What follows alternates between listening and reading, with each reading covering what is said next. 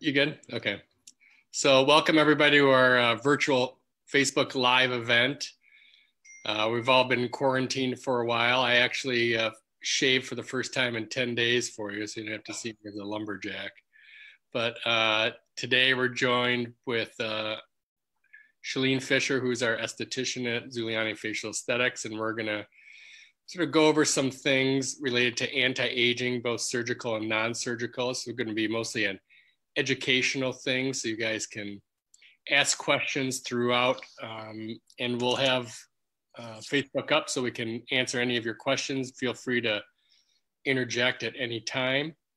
We'll also discuss, if you want me to, a little bit about what's going on in the world and how soon things might go back to normal in the realm of plastic surgery, and we can talk about that as well. For the time being, however, we're going to abide by the CDC and WHO recommendations. Obviously, I think we're starting to get to the apex here in Michigan in terms of cases and bed usage. And, we're doing all our part to flatten that curve. However, as we reach the apex of the curve, that doesn't mean we just sort of take our foot off the brakes, as our medical leaders like Dr. Fauci has said. We sort of have to keep that going. In terms of surgery, it's probably going to be May to mid-May before the hospitals feel comfortable undergoing elective procedures. And at that time, we'll probably have some recommendations from our boards and our plastic surgery associations as to how to proceed with patients and safety going forward.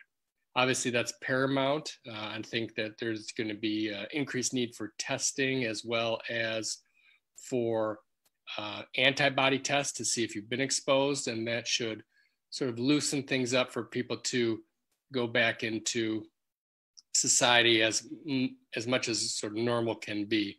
There are some good treatments on the horizon. I know everybody's thought about hydroxychloroquine or Plaquenil, and it seems like the data is sort of not there completely in terms of this being a sort of wonder drug. It does seem to work better if it's if the disease is picked up quicker and you start this earlier. There are some problems with it, especially if people have pre-existing heart problems and arrhythmias. And you want to also make sure your magnesium is strong if you do take that. However, there's new things in the pipeline, such as synthetic antibodies, which may bridge us until the time a vaccine comes about, which is probably going to be a full year. But if the synthetic antibodies can get rushed through and processed, and the FDA can clear it within a month or 2 months, this is really going to be something that we can inject, and it probably will last 2 months. And then we probably need another injection to keep this horrible disease at bay. But anyways, today's lecture is going to be about anti-aging options, what's right for you. It's going to basically focus on treatment of the lower face and neck. And I haven't operated in about 3.5 weeks, and I'm really missing it. The only knife I have in my hand is for cooking purposes, and it's not as delicate, and I'm not as gentle with food as I am with faces, so that's a good thing. So we're going to keep going. The next slide here is sort of what causes facial aging. And to tell you the truth, a lot of it is genetics. A lot of it is how our facial skeletons are built.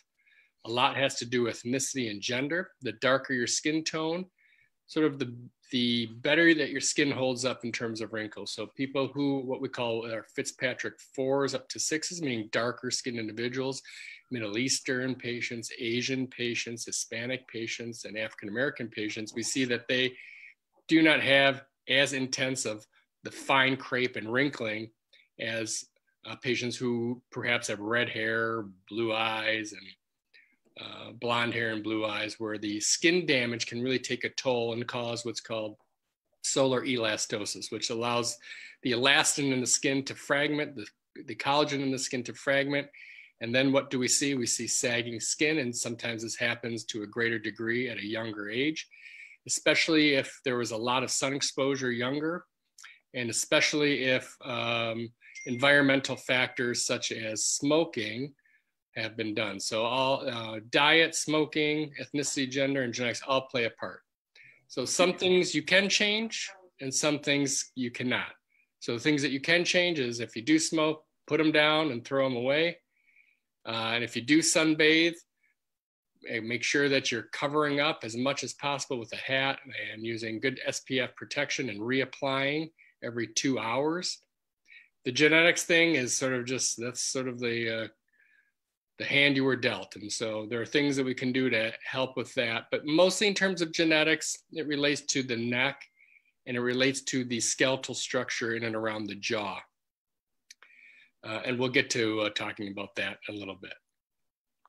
So for facial rejuvenation, what do we like to discuss? And I call it the 4 R's. It's redraping, and that's a surgical thing where we lift the tissues and reposition them. We can relax, and that's with neuromodulators such as Botox or Dysport or Jeuveau, and everybody knows about the benefits of those. We can resurface, and this is what I call the icing on the cake, and what Shalene will be talking about a little bit later, is that surgery does not affect the skin per se. Now it can pull it and reposition, and fat injections cause the skin to look better itself.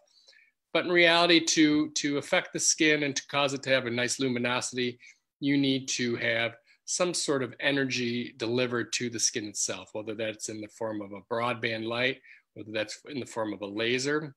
A laser is very different than BBL, and Shalene will get into that. A laser is what's called collimated light that's all in the same wavelength. So it's all traveling in the same wavelength, and it can be directed to do a variety of things in medicine. And what we're trying to aim for in rejuvenation of the face is that we're targeting water, and water is the target that the laser is attracted to. Sometimes we can use it for other things such as pigment, but in reality, to smooth out the skin, it's water. And then refilling. In terms of a surgical refill, that is fat. We'll go over a couple of cases where I've used fat to rejuvenate and to reposition, as well as to augment certain areas.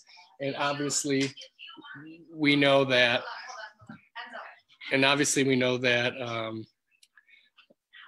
fillers, like off-the-shelf fillers, can be used as well. That was a little bit of that British Prime Minister video there. My son was right in the screen there. So what exactly is a facelift? So this is widely debated. There are a whole bunch of things out there in the medical literature, as well as in the advertising sections of beauty, new beauty and glamour, Cosmopolitan, as well as on the internet like Instagram, and everybody taglining some sort of way that a facelift is performed. And if you ask 5 different plastic surgeons what a mini lift is, they'll all give you 5 different answers. So what I'm going to give you is what my approach to these things are. People say, do I do the ponytail lift? I don't know what that is. I mean, it's a lot of people will sort of trademark and do certain things.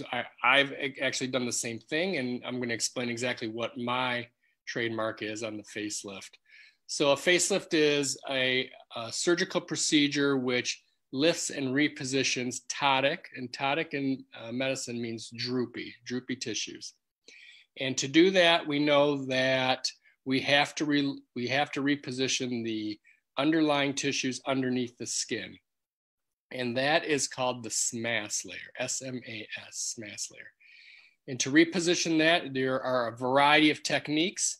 Some are very aggressive and some are less aggressive. And not everybody needs the most aggressive type lift, which is usually a release of the retaining ligaments of the face in what's called a high SMAS or lamellar lift, or a deep plane facelift, all of which I perform, but everybody does not necessarily need those.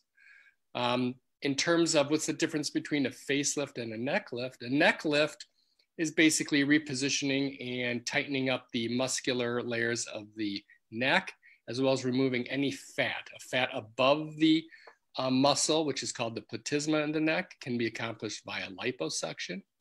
And fat, which is stubborn or underneath that muscle, is called subplatysmal fat, and that a lot of times needs to be sculpted and removed.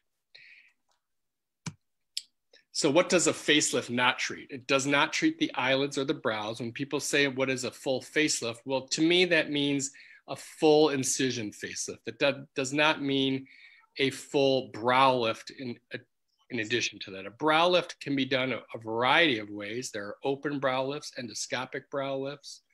Each has its own merit, and each has its own expected sequelae, meaning that in a brow lift, a lot of times the least invasive option often moves the hairline back. And in patients who have a high hairline, you may want to consider an open brow lift. But with that leaves a larger incision and possibility for scarring or what's called paresthesias, which causes tingling in the scalp. So all these things need to be discussed with your surgeon at the time of your consultation as well as your preoperative appointment. A facelift does not remove the fine lines around the mouth, and they're called smoker's lines. Even though that most people do not smoke, these lines form just because of the way in which the muscles oriented around the mouth. The muscle around the mouth, the main one, is called the orbicularis oris. It is a circular muscle and acts as a sphincter, and that's why you can kiss or pucker your mouth. Those fibers of that muscle run around the mouth in a circle. And the sort of dictum to all of this is that in the way in which that the muscles fibers run, your wrinkles form perpendicular to it. So in the forehead, the frontalis muscle travels this way, the muscle fibers run this way, and that's why when you raise your eyebrows, the wrinkles form that way. So around the mouth, when you purse your lips, that's why those smoker lines form. Now there's lots of things to do about it. And when they become very deep and very etched in the skin after many years of doing those actions or after sun damage, the best way to take care of them is usually a multimodal approach with a small amount of neurotoxin or neuromodulator as well as deep resurfacing. And a facelift doesn't restore lost volume, meaning as we age, the reasons we get droopy skin and droopy tissues in our face as well as down in this area here, which is called jowling, is because our face is attached at certain points, and where those are attached, or where it's attached is here. There's ligaments attaching here. That's why things don't fall this way, as well as into the jaw. So everything descends this way as you get old. And so, I explain to consults when I see them in person that a lot of times everybody's looking like this. So the face shape is heavy at the bottom, looking like an egg. And the whole goal of facial rejuvenation is to turn the egg upside down and make the widest part of the face up here and things to taper down. And so we can reposition those droopy tissues with the facelift surgery. There's certain techniques such as a SMAS facelift or a high lamellar lift or high SMAS lift and a deep plane facelift, which is the most powerful, which can really lift those tissues up. Now, a lot of patients are blessed with just high cheekbones and good muscular density, or I should say skeletal density in the cheekbones, as well as in the back of the jaw, which is called the gonial angle. It's what people call snatched these days. It's this real tight area right there. And so we see a lot of patients who want that, and we can treat that with filler. But as the tissues get droopier and droopier and the fat seems to accumulate, we need to use surgery to cause a really lasting approach, because that bone, unfortunately, is not going to get its density back in the cheeks nor in that gonial angle. So we can reposition and with certain surgical techniques to tighten the muscle and that SMAS layer around that bone, we can really cause a nice effacement and a definition of the jaw.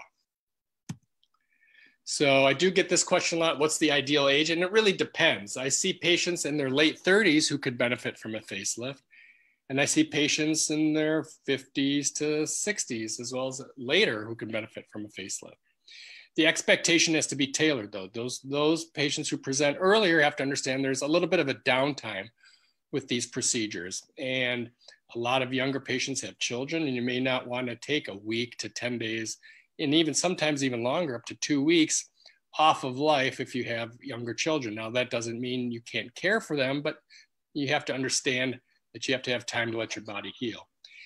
The ideal age when I see patients who are presenting for facelift is usually between the ages of 48 and 58. And that that's because the skin has a decent amount of elasticity still at that age, where when we do the facelift procedure, there isn't the intrinsic want of the skin to relax. So there's some good elasticity still in the skin.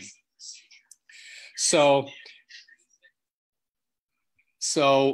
we want to reposition that tissue, and in doing so, we can cause there to be a little bit more longevity if we act earlier. That doesn't mean that people don't necessarily want a secondary lift. It's not really called a revision facelift. It's called a secondary lift many years down the line. And we'll get to that in terms of longevity. We'll talk about just how long these sort of treatments last. So who presents to me? So I do see a lot of women and men who are in the sales force, and perhaps have their kids out of the home and now want to do something for themselves and not others, which is great. It also often corresponds to, maybe an increased exercise regime, maybe teeth whitening, things of that nature. And we did discuss the acting earlier rather than later. So getting into motivations, the surgery and plastic surgery in general is different than any other type of surgery, because the patients are asking us as plastic surgeons to fix something or to help them with something which isn't medically necessary. This is not dealing with tumors. This is not dealing with a major accident where, that type of invasive procedure is needed to take care of this. This is something that people want done for themselves. And it's for people who want to look their best. And we understand that at ZFA, that this is a very sort of different type of doctor-patient relationship, because it involves the patient seeking out the physician to do work to make their self-esteem, their confidence, and psychological benefit to be profound. In terms of work pressures, I do see a lot of women in their, and men as well, in the sales force who feel like they may be being pushed out for a younger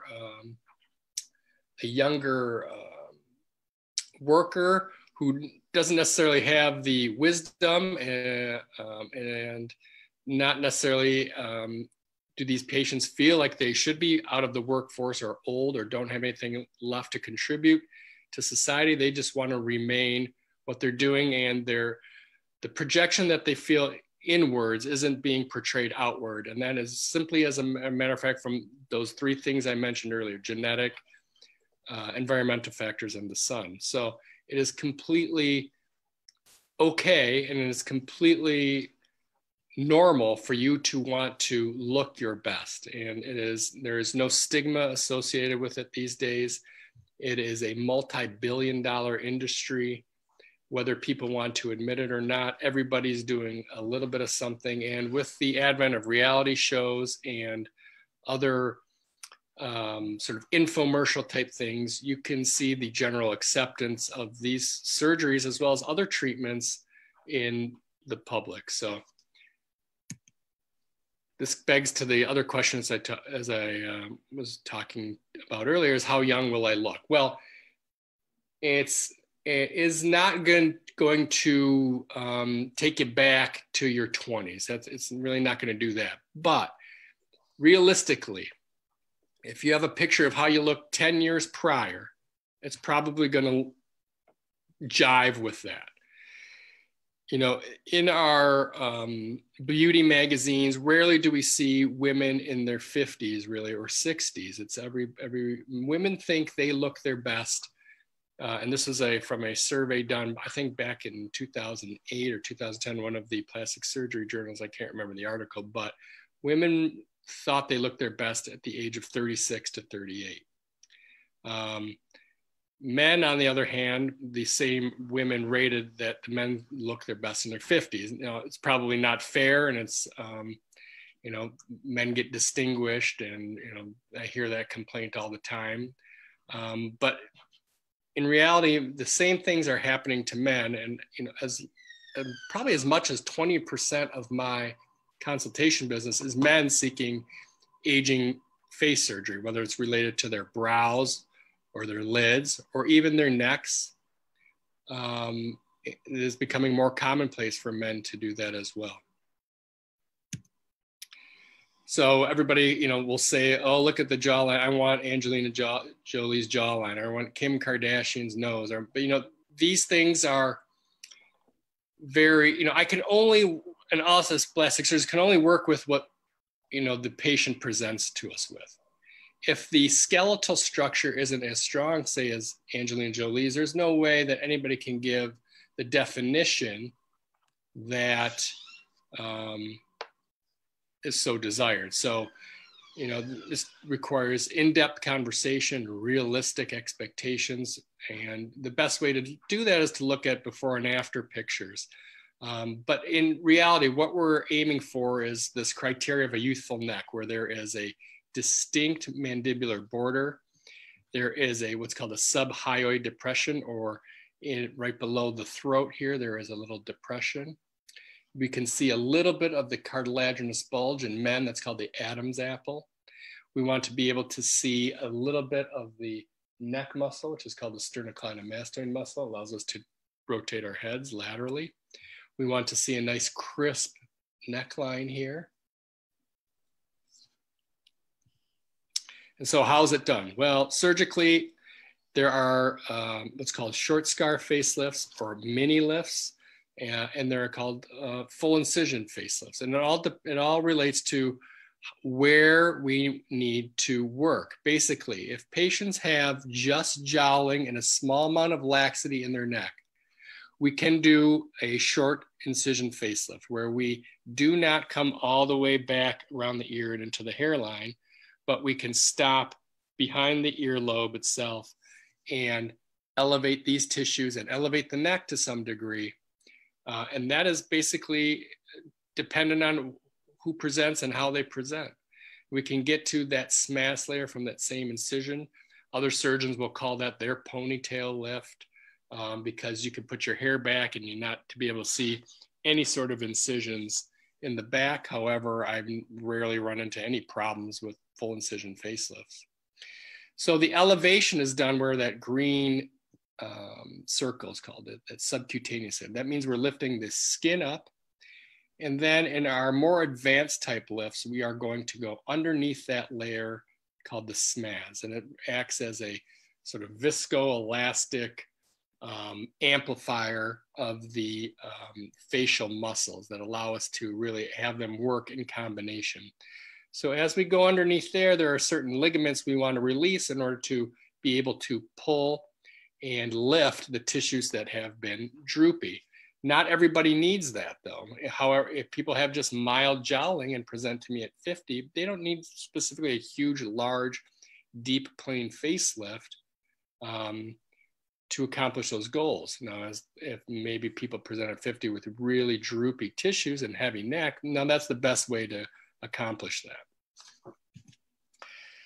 And I want to thank one of my former residents, Dr. Danny Suarez, who's a surgeon down in Florida. He gave me these past two slides, so I want to give him credit for these slides. So the types of facelifts are plicating, resecting, or extended. So plicating means that you are just tying tissue upon itself. So there's like a little bit of a fold. Akin to if you pull sort of a bed sheet and there's a little fold and you tighten it up a little bit.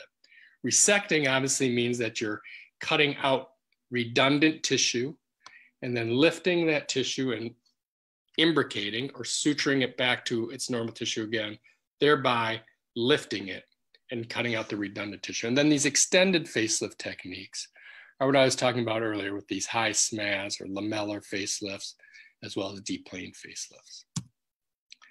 So is the facelift the same as a neck lift? Well, depends who you ask and what's being done. I have done isolated neck lifts without doing any facelift incisions here. It really depends upon the laxity of skin as well as muscle in the neck. A lot of times we need to reduce that laxity in the neck by either adding what's an energy source to tighten that up or by lifting it. And Each case, like I said earlier, is determined individually. We go over all the options, the downtime associated with all of these, and determine which is best for the patient. So this is just an isolated neck lift. And a lot of times neck lifts are, we need to combine with a little bit of chin augmentation. As this is also true with facelifts, because if the chin isn't as developed, what's going to happen is the neck is going to have a poor cervical mental angle. So if the chin is underdeveloped, we need to stretch that skin out further to tighten that skin up. It's just a pure matter of stretching. Cutting the skin out from this incision blunts it even more.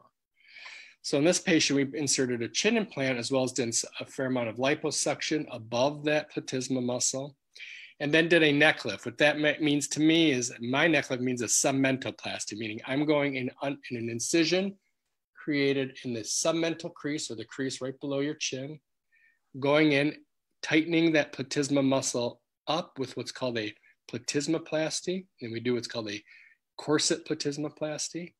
And before we tighten that layer up, we remove all and sculpt all that fat that relates there. And I can do this. This is something we can do with the patient awake with under just some mild oral anxiolytic or like a Valium and some pain medicine.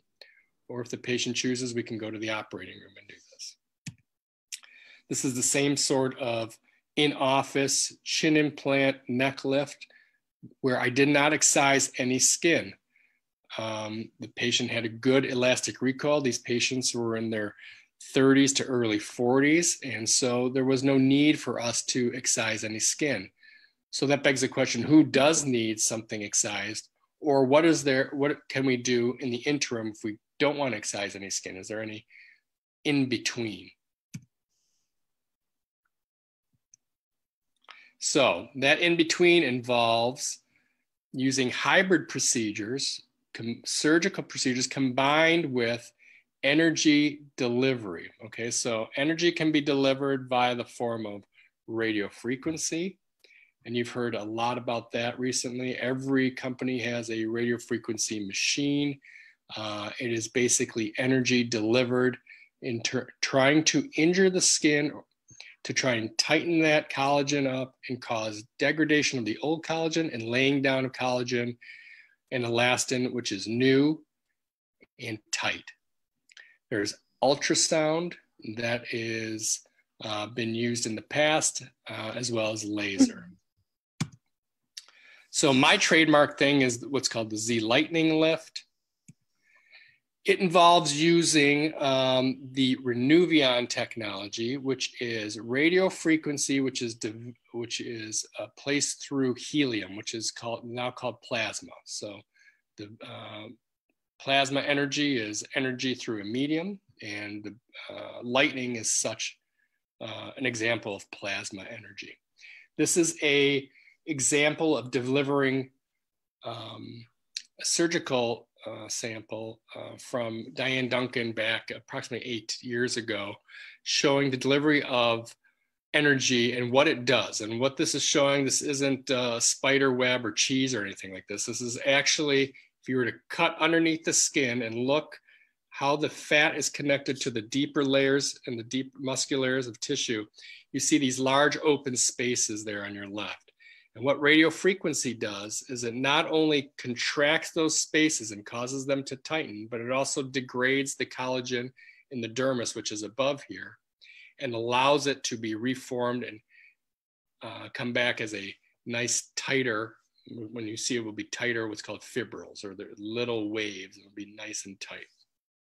So this is what the energy does. So this allows us to do tightening procedures that are non-excisional, meaning we don't have to cut skin away. Now we can combine these with excisional procedures to try and give the maximal improvement in terms of lifting and tightening at the same time. So this is a little example of the Renuvion being used in the neck, where we're tightening the skin up and accentuating that mandibular border here.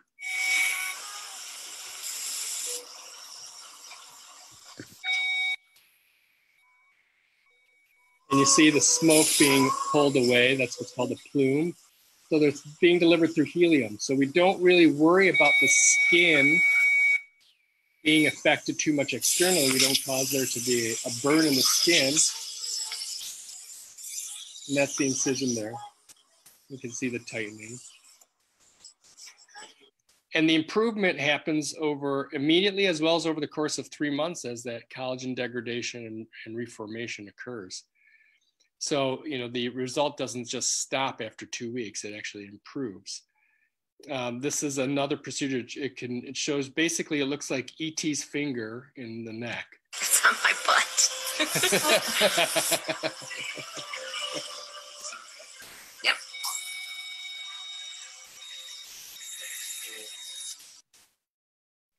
So that is, so this is a result of just me not doing any platysmoplasty, no liposuction. All I did is elevate the skin of the neck and use the Renuvion to tighten it. And you can see the improvement.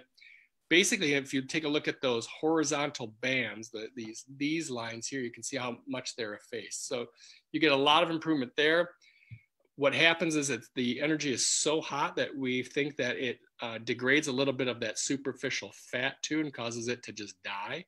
So you see some improvement along the jowls as well on the, from the left-hand side to the right. Now this can be combined with other things. So on this patient, which was a secondary lift, she already had a facelift years ago, what we did is we opened up the neck, we tied those muscles together, those two bands, performed a little bit of conservative liposuction up on the jowls here, and then used the machine to tighten everywhere.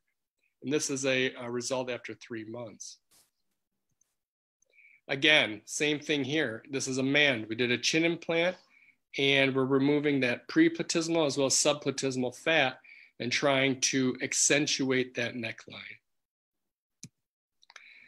Now, this patient received, it was what's called a short scar facelift or a mini facelift.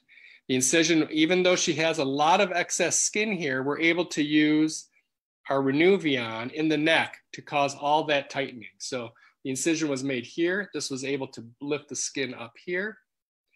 And then no midline neck work, no incision to tighten the muscles here. Just pulling this and tightening this up and using that Renuvion to tighten that skin. She's 70 years old, so she looks great. So here's some more pictures. Again, neck lift, platysmoplasty, liposuction. This was in office.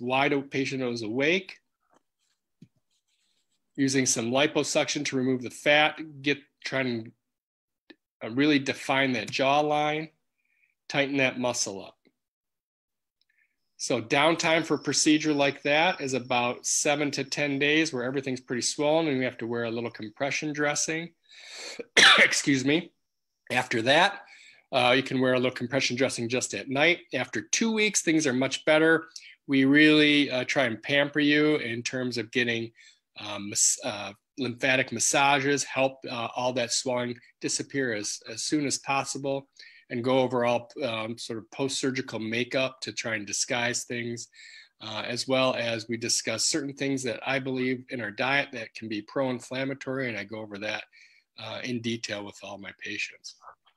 This is a mini lift that was done in the operating room. This is combined with other ancillary procedures. Obviously, all these things can be combined with brow lifts, blephs. On this patient, it was a lip lift to decrease the distance between the nose and the upper lip, which gives us a little bit more fullness and shortens that distance. People recently are beginning to, the long upper lip, disguising disguising the fullness of the lip, as well as it being thin, where the red lip has been disappearing. We can surgically lift that up. Filler will not lift. That is a big thing that people seem to feel like filler can lift. Filler will be able to move the lip out and add some volume, but it does not accomplish, it does not make a height issue any better. A height issue can only really be tackled with surgical procedures such as a lip lift. But here we can see the improvement in the neck, the light jowling, and from the side, what we want to do. This is a more aggressive facelift where we really had to release all that, those retaining ligaments. Deep plane facelifts, and we also did a little fat transfer here. Deep plane facelifts really cause you to be swollen more, a little bit longer, because we are doing more what's called surgical dissection, meaning I'm elevating more. When you elevate more, you tend to have a little bit more swelling. That being said, it's not, after 2 weeks, you're presentable. It's not really until the third week after such a procedure where you'd want to schedule any sort of engagement. But this is the deep plane facelift. You can see the volume, even up underneath the eye, is improved because we were able to move that up. Now, she also had some fat injection up in the upper, I should say the middle third of the face, to try and volumize that. You can see that the difference between the left and the right, sort of the angle of the medial fold is straight down, and then in the other, it's out. That's because we added volume, not only with the deep plane facelift, but with our fat injection as well. You also can see the effacement of this, which is called the labiomental crease. And this is from the front. You could see the large excess platysmal band and skin there, and that was all tightened up with our aggressive lift. This is the same thing, deep plane facelift, neck lift, platysmoplasty. On this patient, can really see the effacement of that labiomental creases. Everything is pulled up high. If you take a look underneath the eye here, there is a tear trough deformity, and it's obliterated by doing that deep plane facelift because everything is being pulled up. That's no filler and no fat. That's just the facelift. You can see her incisions over here on the left-hand side where they're placed. Same thing. Incisions around the ear. And from the front, that band, I got them bad, are gone. Again, deep plane facelift is done in combination with the rhinoplasty. This is a lot of swelling and a lot of downtime to do at once. But lifting those ptotic tissues, moving all that up. So she now has a nice cheek or malar fat pad. If we look at the difference on the left, where it's flat, a 3/4 angle is flat, and now you can see it's up. And that's from doing that more aggressive deep plane facelift. And she also had the rhinoplasty, which makes it look different. Last deep plane facelift, where we're really elevating and smoothing out the neck skin, elevating those jowls, causing a very improved neck contour. So at this point, I'm going to open it up for questions, and they're going to be read to me, I guess.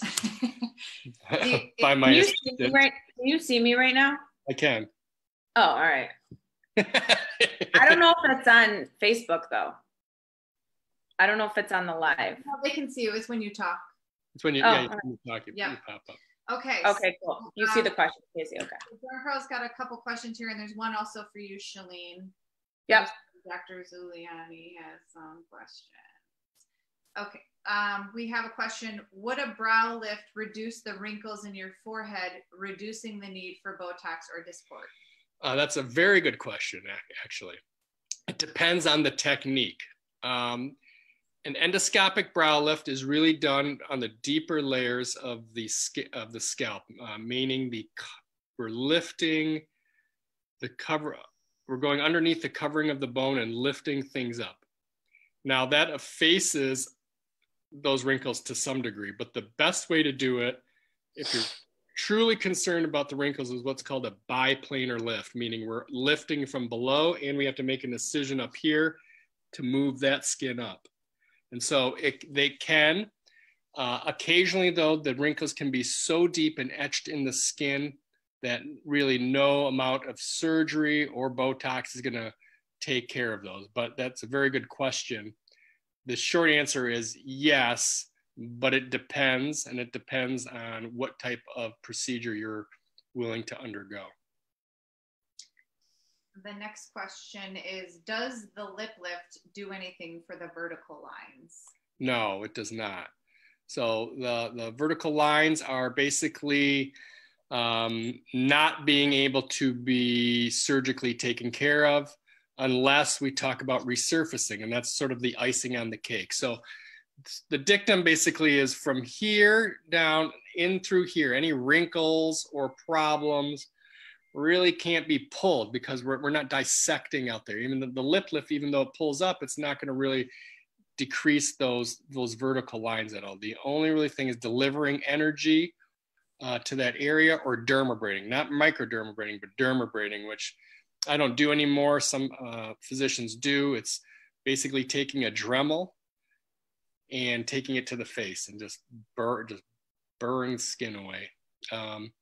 So to answer your question, no, lip lift does not do that. Lip lift only affects height, with the added benefit of adding a little bit more volume to the lip. People who've had lip lift does not mean that they never need filler again, because there's two issues here. There's a height issue and a volume issue.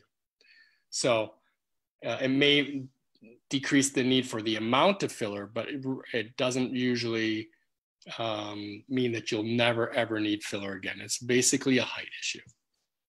They want you to repeat the question because they can't hear me. So the first question, if you could repeat it, was, would a brow lift reduce the wrinkles in your forehead? So the first question was, will a brow lift reduce wrinkles in your forehead? Reducing the need for Botox. Reducing the need for Botox or Dysport. The short answer is it can, depending on the type of brow lift that you perform. Now, in an endoscopic brow lift, as well as a biplanar brow lift, we can cut the muscle here. This is the corrugator muscle, okay? And that's why I get those 11s, or some people have 111s. And we can cut that muscle. On occasion, it reforms where you need to then treat it with Botox again. The second question, if you could repeat, is, does the lip lift do anything for the vertical lines? And the second question was, does a lip lift do anything for the vertical lines? And the short answer is no, it does not. A next question is, and if you could repeat it, does the Z Lightning Lift help with lip lifting? Does the Z Lightning lift help with lip lifting? No, it does not. Those are separate procedures. Okay.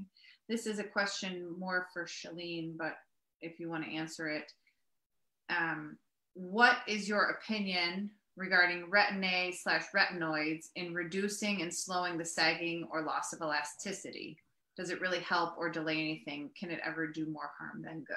Here, if you want to read that one out loud. What is my opinion regarding Retin-A, retinoids, and reducing the slowing or sagging or loss of elasticity? Does it really help or delay anything? Can ever do more harm than good? Okay, so retinols or retinoic acid are all derivatives of sort of vitamin A. And in fact, they have been shown to improve fine line and crepe. And the studies were done many years ago, and it showed improvement underneath the eyes. What it does essentially is increase cell turnover, in addition to causing some stiffening of the underlying collagen and elastin. So the skin turns over faster. And that's why you notice if you use Retin-A, or any type of retinoic acid, that your skin turns red and it gets dry. And that's because the skin is turning over quicker. So the normal sort of length from the bottom layer of the epidermis to the top is a few weeks, 6 weeks usually, and we're trying to decrease that. And so you're seeing rapid turnover of cells, and that's why people, often I tell my patients to slow walk it into a retinoid, basically using once every third day, once every fourth day, to get your skin used to it, because it can be very drying and irritating. And it also causes what's called photosensitivity, meaning if you go out in the sun, your face gets red. So you have to be aware of that. But the short answer is yes, it does help. Is it a magic bullet? No, it's not. But all these things used together, good skincare, things that energy-based devices to make your skin more luminous and to tighten, combined with surgery and neurotoxin flows, all these multimodal approaches work the best. One thing in a silo, in a vacuum, does something, but it's the sort of melding of all these things. And that's our goal, is to give you a nice treatment plan of what you should be doing to keep up looking to keep looking your best. You know, rare is it that people come in for a facelift and then I never see them again. They need to do things to try and keep that skin tight and to keep things looking their best. And that means investing, whether it is a small or a series of smaller procedures after a bigger surgery to keep things looking good. Very rare is it that it's just one and done. Now, that's not the case for rhinoplasty. That's usually one surgery and you're done. But we're talking about aging face stuff. And, you know, going back to those three things that are an issue: genetics, which we can't affect, good sunscreen, and trying to refill, revolumize, replace. You know, that we need to do all those things on that spectrum in order to give the best result possible.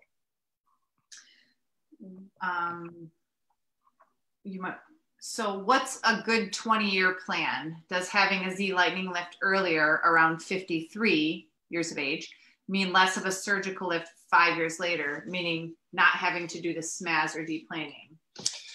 Do you want to read that out loud? Yeah. So what's a good 20-year plan? Does having a Z lightning lift earlier in the early 50s mean less of a surgical lift 5 years later, meaning not having to do the SMAS or deep plane lift? I hope my terms are right.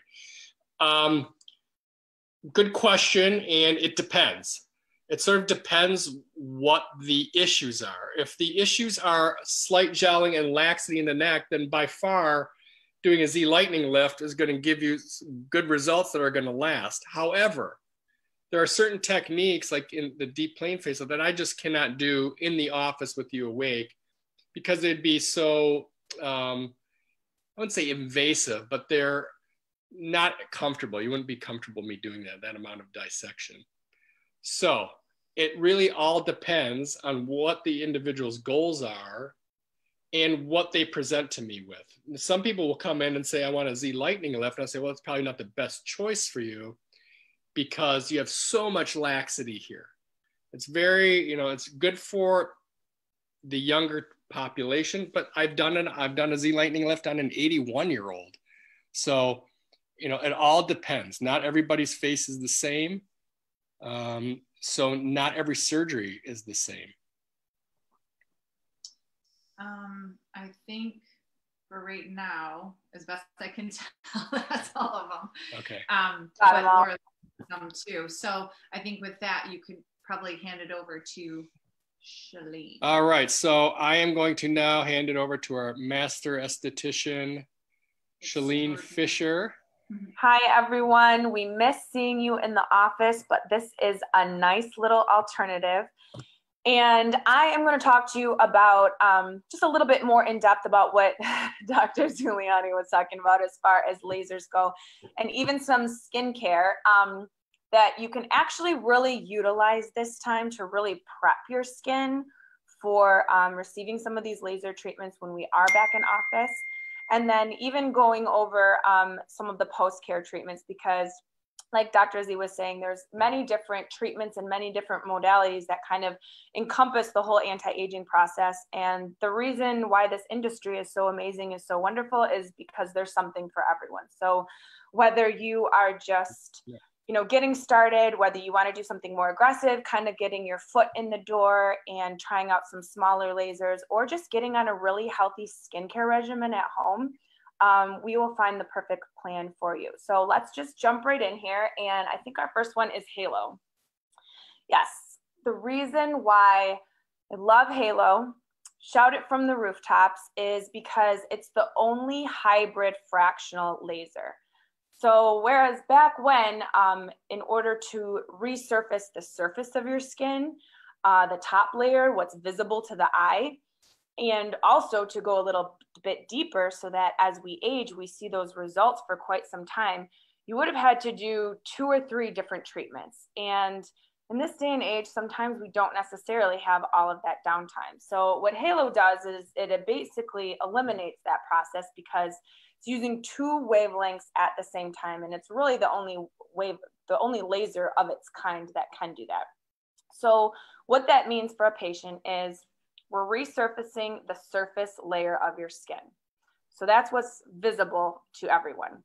But then we're also using a different wavelength at the same time, simultaneously underneath.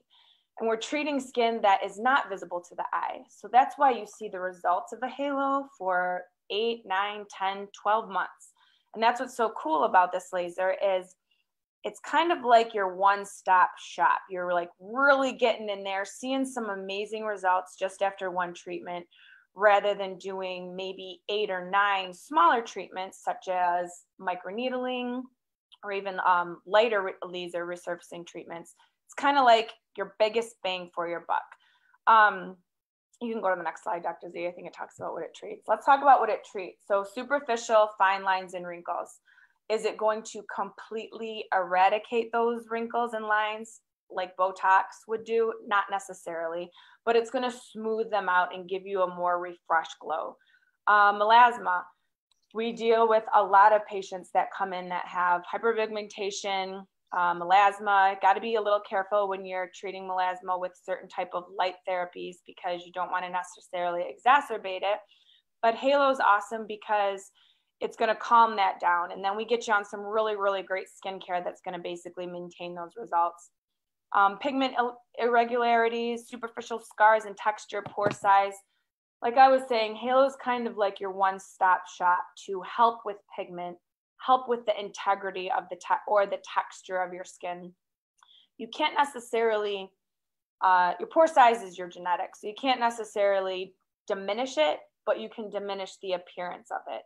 So another treatment that most of our patients are super familiar with is microneedling. Microneedling at its deepest can only go about 0.5 millimeters into the skin, 2.5, sorry.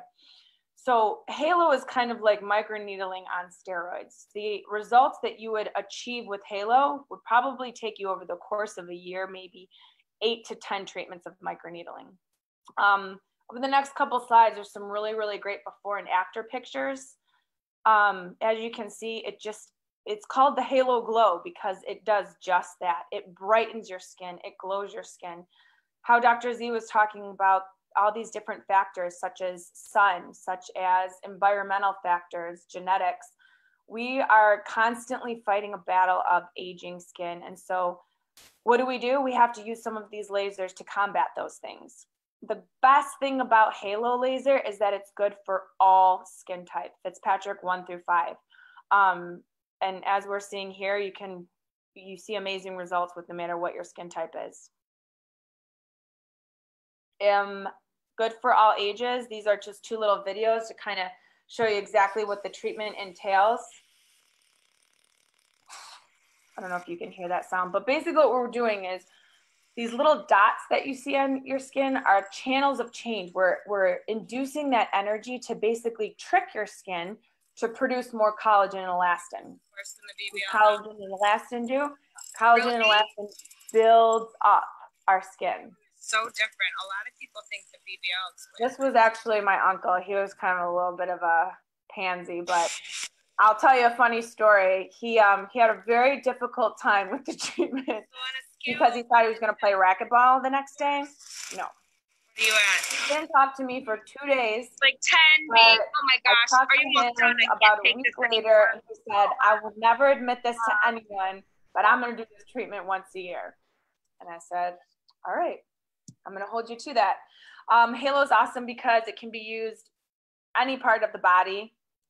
Great for neck tightening, great for reducing sun damage on our face, neck, and décolleté. You always want, as you age, everything to be blended in. If we concentrate with doing so many treatments on the face, it almost looks like it's like a Mr. Potato Head. You have a different face on a neck and chest, but you don't necessarily have to do neck and chest every single time.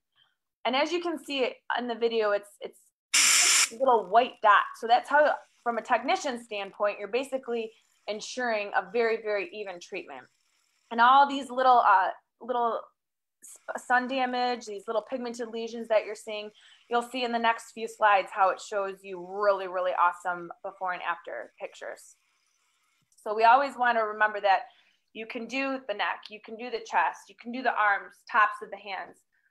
So make sure that you're basically really focusing on those areas when you're wearing your sunscreen too. I want to go over this slide kind of quickly. Halo, basically, we say on a discomfort level, a 3.5 to a 4.5, but everything is relative. I will say this, I've never had a patient say, stop, I cannot finish this treatment. Oh my gosh, this was way more intense than I thought it was going to be. It is more intense than you ever think it's going to be. And most patients will read tons of reviews online, and it's just like anything. You never know what is exactly going to feel like until you're actually experiencing it yourself. But we as Zuliani Facial Aesthetics, we really try to prepare you. I give you all little tricks of the trade to ensure that you're going to have a great treatment from start to finish. And every single patient, when I give them their follow-up call and I ask them, you know, how everything's going, they say, all right, it was a little bit more than I thought it was going to be. And then when I call them at about their 6 to 8 week mark, they say, I would do that again, hands down. So that's always refreshing for patients to hear. We use a Zimmer chiller. So at the same time that we're doing our laser treatment, we're kind of compensating that heat with some cold air. So it makes it very, very comfortable for patients. And you can also hold it on after the treatment to kind of cool the skin down. Recovery time, that's the biggest thing with Halo is we say there's a good 7 to 10 days of downtime, but it doesn't mean you have to sit in your house for 7 to 10 days. It's usually the first 4 to 5 that are pretty intense. Swelling, redness, a little bit of itchiness, go over great skincare to kind of get you through those stages. But if you can give us a good 4 to 5 days, the results are just uncanny and it's so worth it. And like I said, every patient will come back and say, definitely going to do that again. The results are worth it. And it's something that you typically will do once a year. Moving into some photofacial or phototherapy, we have Forever Young BBL, broadband light. Cyton's technology is just, you can't compare it to any other.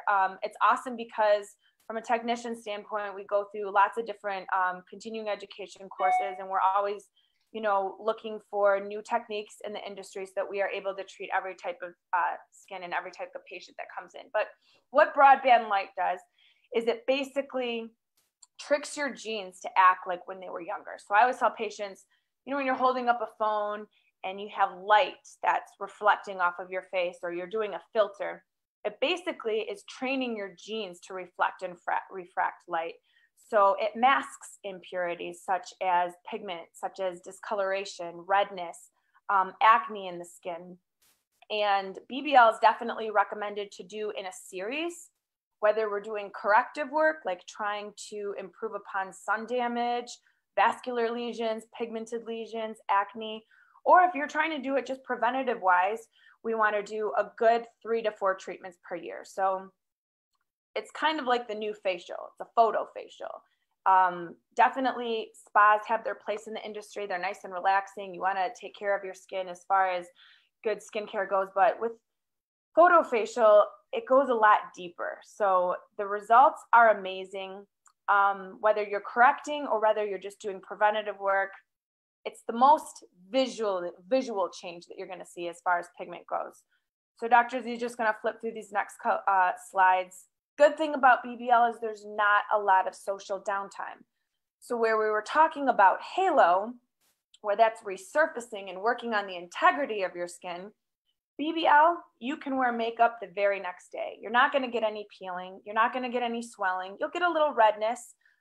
Some of your sun damage will be a little darker than normal, but if you just spend an extra 5-10 minutes in the mirror, you can pretty much cover that up and nobody will ever know that you ever did anything. Difference in feeling, the BBL kind of feels like a hot rubber band snap. But once you're done with the treatment, you might have a little residual redness, but it calms down after a couple hours. Like I was talking about, Cyton's technology, awesome. We've got precision adapters so that we can get little vessels around the nose, little cherry angiomas. Basically think anything that has to do with pigment, BBL can target. And we use a cool ultrasound gel. You can still use the aid of a Zimmer if you need to, but as far as discomfort, patients are usually at like a 1 to 2. The most annoying thing with BBL is you just see a bright flash of light. But we've got protective goggles on, of course, and that's the main purpose of a BBL is we want to get that light deep down into your skin. We don't use any numbing for BBL. It's super easy. Treatment time is about 20 minutes. Love to walk patients through every little step of it. And it's one of those things that you do in a series, about 2 to 3. You'll definitely see results after one, but you see the best results once you do it in a series. And the reason why I love BBL is you can actually use it in conjunction with halo. So for someone who comes in and they have, you know, heavy rosacea, deep sun damage, we're trying to correct 15, 20 years of sun damage. We hit it with the BBL first, really bring that pigment up to the surface, and then we go over it and resurface it with the halo just to give an overall really, really awesome treatment. Now I really want to get into some skincare, because skincare is a huge, huge factor in prepping your skin for these types of treatment, and definitely using post-care. Kind of like to use the analogy of going to the gym. You're working it with a trainer, you go to the gym, you're doing a great workout, but if you don't come home and are continually living a healthy lifestyle, and it depends what kind of diet you're using, that whole workout could kind of go to waste. So we're looking to amplify our treatments as much as possible, and we're looking to maintain the results as much as possible, and that's what we get with skincare. Elastin. Love, love, love Elastin. We're going to look at some before and after pictures for the first product that I'm going to talk about, which is our nectar. This little guy right here, I call it sweet nectar of the gods. It is so amazing. I live with my 2 sisters. I want them to have the best skin possible, but I hide this from them because this is like gold, and I use this every single day. So as you can see on the picture that's displayed right here, this top patient prepped with Elastin Skin Nectar and used it post-care. This bottom patient did not. So you can kind of see along their journey, day 4 post-procedure and day 7 post-procedure, there's a significant difference in their healing time. And for those patients that come in and they say, all right, Shalane, I've got a week, I've got to get back to work, I can maybe have a long weekend, this is going to be something essential that you want to use for your treatment. This is a personal patient of mine. She did a halo 1 year where she prepped with Elastin Skin Nectar, and then another year where she didn't. The first picture she did not. You can see there's much more significant swelling than the second picture. So aids in healing, has arnica in it, has Trihex technology. You use 1 pump in the morning, first thing after cleansing, 1 pump at night, and then you can use whichever other product you want after that. But it basically enhances and helps your body clear out old, dead collagen that's just sitting on the surface of your skin and generating new collagen. So it's really, really going to amplify your treatment and prep you to heal a little bit quicker. Anyone who is looking to do any type of resurfacing, whether it's as light as microneedling or a laser peel or a little bit more aggressive as a halo, this is a staple, and I encourage every single patient to purchase this product because I use it myself too.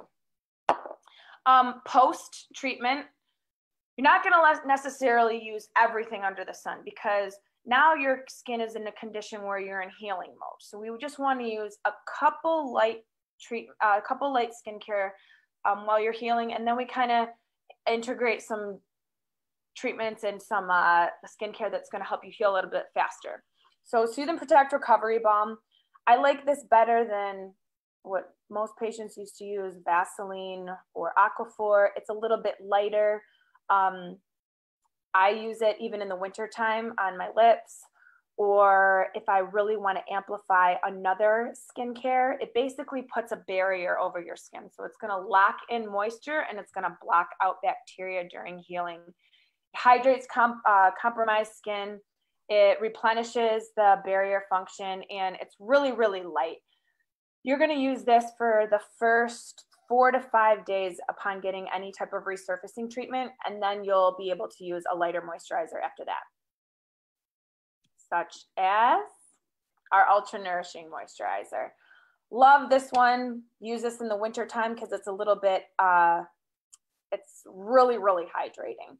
So after you receive a laser treatment, you're usually sick of your face looking a little gooped up. Then you're going to titrate down to this little guy, and it's an awesome moisturizer. Still has that Trihex technology, so you're constantly building new collagen. And it has some really good key botanicals in the skin.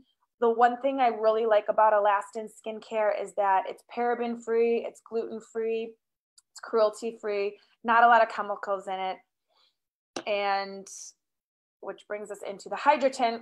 I wear this every single day. This is all I have on my face all day long. I use this as my makeup. Has a little bit of a tint to it. So even for me, someone who is as pale as a ghost, it gives me a little bit of color. And then someone who has a little bit more color, it kind of just blends in and you can put your makeup on top of that. Can't talk enough about SPF. Everyone should wear it every single day, no matter if it's sunny out, because those UVB rays are penetrating through, and it's just going to enhance and prolong aging. But I love this one because you can even use it post halo while you're still trying to heal from a little bit of residual redness. So this is definitely a staple that should be in everyone's drawer. I keep one in my car, I keep one in my tennis bag, because what did we say? You have to reapply sunscreen every 2 hours. Now let's talk about ZO Skin Health. This is something that you are either going to prep or maintain your laser treatments with. Gentle cleanser, squeaky clean feeling. Love this. It's safe to use post-treatment. It's great to prep with. Removes your makeup really good. It's essential for post-treatment because we don't want you using any type of cleanser that has AHAs, BHAs, glycolic, lactic, salicylic acid. We just want you using something really, really light and gentle while that top layer of skin is sloughing off. But I actually use this as my everyday cleanser. I kind of mix it up with a different one. I'll use this one in the morning and use one, like I was saying, that has glycolic or salicylic acid at night, to really help remove all the dirt, debris that we accumulate through the day and remove our makeup really well. But that one is one that we recommend to use post-laser. And the next one is our retinols and non-retinols. So we have one for everyone. Some patients have super, super sensitive skin and they don't necessarily want to use a retinol. And kind of how Dr. Z was talking about, retinol basically increases the cell turnover rate. So the average adult has about a 21-day cycle to regenerate new skin. So what retinols are doing is it's kind of like your one-stop shop for anti-aging via skincare. It helps with acne, helps with fine lines and wrinkles because it's increasing the cell turnover rate. So when your body creates new cells, now we maintain those and use really good skin products to basically reduce the signs of aging. So we've got two options here. We have a 0.5 retinol and we have a non-retinol for patients who have super sensitive skin. But you always have to make sure that you're combining it with some really great sunscreen. As far as lasers go, we would want you to refrain from using retinol a good 7 to 10 days before. And afterwards, we wouldn't have you use your retinols until you're done with the healing process, of course. But we go over all of that in our consultation as well. This is something, these 3 products flying off the shelves, amazing. We did a lot of research on what type of brightening and pigment control products we wanted to carry for patients who weren't necessarily ready to do a laser treatment or really wanted to clear up some of their initial sun damage before they actually did. So a lot of patients don't have the downtime, but they say, okay, what else can I do? And that kind of goes back to finding what's perfect for you, whether it be a treatment or whether it be skincare.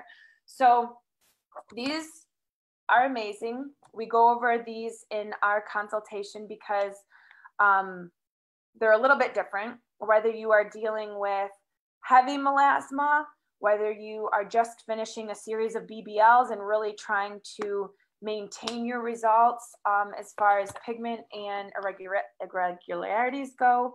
We've got a pigment control brightening cream, has 4% hydroquinone and vitamin C. So this is going to be the one that you're going to use AM. We've got just a pigment control blending cream. So that is like your bold pigment or your bleaching of the skin almost. And then we have a pigment control and blending cream. I've had patients who, like I said, weren't necessarily ready to do a laser treatment. So we started them on this. I was kind of sad at this because she texted me and sent me a picture and she said, I'm not going to do the halo because I've seen enough results in just these creams. So I was sad that she wasn't going to do the halo laser, but I was also really happy because she achieved the results that she was looking for just with these creams. So she said, all right, I'm going to call you in the fall and I'm going to keep using these, and then we'll do a halo in the fall. So these are awesome to use instead of a halo during the summertime, as long as you're using your sunscreen as well. This is huge. We wanted to really promote all of our patients to continue using awesome skincare during this time where we're not necessarily seeing you in office. But if you go to Alastin.com and ZeoSkinHealth.com and you select Zuliani Facial Aesthetics, you can get 2 free day shipping. They're always running amazing promotions. Just a couple days ago, they were doing a free eye cream with any $195 purchase. So that's a great time to stock up on their nectar and have that. But we wanted to make it easy for our patients to still be able to use the great skincare lines that we carry. So make sure that you're stocking up and using this time to really take care of your skin, prepping your skin so that when we're back in office, we are ready to go for some awesome laser treatments. Also, I think you have a question. One is, I would like BBL for acne. Can I skip that and do halo, or do I need to do the BBL? If so, which do I do first? Perfect question. So if you have active acne, we never want to go over any active acne with a halo. So we might have you come in and do 1 to 2 treatments via BBL using the 420 light to basically kill that initial bacteria on the skin, prevent future breakouts, maybe get you on some good skincare like a exfoliating cleanser and a retinol. And once that acne calms down, then we can go in with the halo. So in order to give you the best results, we want to kind of calm that down first and then go ahead and do the resurfacing. That's why we always recommend doing packages such as 2 to 3 BBL treatments, get your skin under control, and then do the halo as far as resurfacing goes. That's all that on there. Is there another one? We're looking. I don't think so, but you could tell them they could always email us at info@zulianimd.com if they think of questions later. So I think the live questions are done, but anybody who does have them and doesn't want to speak out right now, you could always ask us at info@zulianimd.com, and we'll be happy to answer those questions there. Somebody just asked. Oh, there's one Yep, more. I see it. Oh. I wanted to go over the products, especially the serum and the tinted SPF. Absolutely. I'm going to go over the essentials for prepping for halo. Alastin Skin Nectar. Awesome. And then definitely the Alastin Hydra Tint. It's an SPF 36. And the Ultra Nourishing Moisturizer. All 3 of those by Alastin. Can you explain the balm again? Yes. Soothe and Protect Recovery Balm. This is basically a barrier cream. It's going to lock in moisture, which your skin absolutely needs post a laser treatment. And or if your hands are too dry from washing them too much. Fine. Yes, that too. Use it at night. It's going to block out bacteria. One of the biggest questions that patients say is, oh my gosh, so I have to have this whole skincare regimen for pre-laser, this whole skincare regimen for post, and my everyday? No, you can definitely use this one, all of them, as your everyday skincare regimen, but it's just pertinent to use before and post laser. I use this on my lips when they're very dry. Like Dr. Z said, you can use it on the tops of your hands when it's really, really dry. Another good trick to use this for is using your expensive skincare. After you use that at night, put a very thin layer of the Soothe and Protect Recovery Balm, and it's going to lock it in. So while you sleep, you're basically amplifying that skincare. You probably wouldn't want to use it during the day because it does give you a little shiny hue. But at night, that's how you're basically going to get the most bang for your buck with this one. Someone said, what do you do to diminish sun damage on the neck? Well, definitely wear your sunscreen to prevent any future damage, but BBL and Halo both can be applied to the neck, décolleté, tops of hands, and arms. So we can erase years of sun damage off of your skin with these two treatments. Can you use the retinol for something else on arms and hands for spots, etc.? You would probably go through this fairly quickly if you were using it on your body. You can spot treat little pigmented lesions with the pigment control cream. But I just say, let's schedule a BBL and it'll take it away a lot faster. And can you use with the moisturizer? Absolutely. Like Dr. Zuliani was talking about earlier, retinol can make your skin a little bit dry, especially if you're super sensitive. So we always recommend using a moisturizer after a retinol for sure.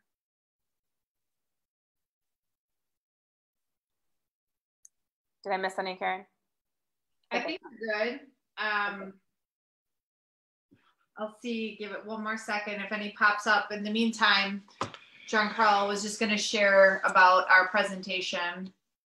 So in regards to our special we're running for this presentation, if you are interested in a Z Lightning lift, a mini facelift, or a deep plane facelift, and book by April 10th, you'll receive a complimentary consult, which is a $100 value, as well as $500 towards your procedure, as well as we will be donating a percentage of all deposits that will go toward our the first responder PPE fund. So we're going to try and do our part to help those on the front line, many of whom I know that are putting themselves in harm's way every day to make sure that we're safe. And they can either call the office. Oh, and to book, you can either call the office or again, info@zulianimd.com, and we will return your inquiries. Yeah. Okay.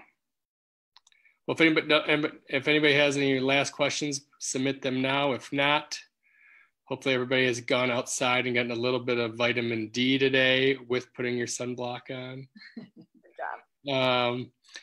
And try to stay safe, stay home, eat well, sleep well, exercise well. Pretty soon, I think life will start getting close to normal as possible. And when it does, we'll be there to help your aesthetic needs. And we'll email and put on social when we open. Yeah, and again, everything is sort of day by day. We're obviously going to listen to our healthcare leaders and our elected leaders as to when it would be safe to reopen the office, and that will be blasted on every social media channel that we have, and you will know when we do. Thank you. All right, thank you very much. Miss everyone. Can't wait to see you in office. All right, bye-bye. Bye. Okay, now I have to do what oh yeah, follow us on Instagram. Yeah. Okay, wait, hold on. I have to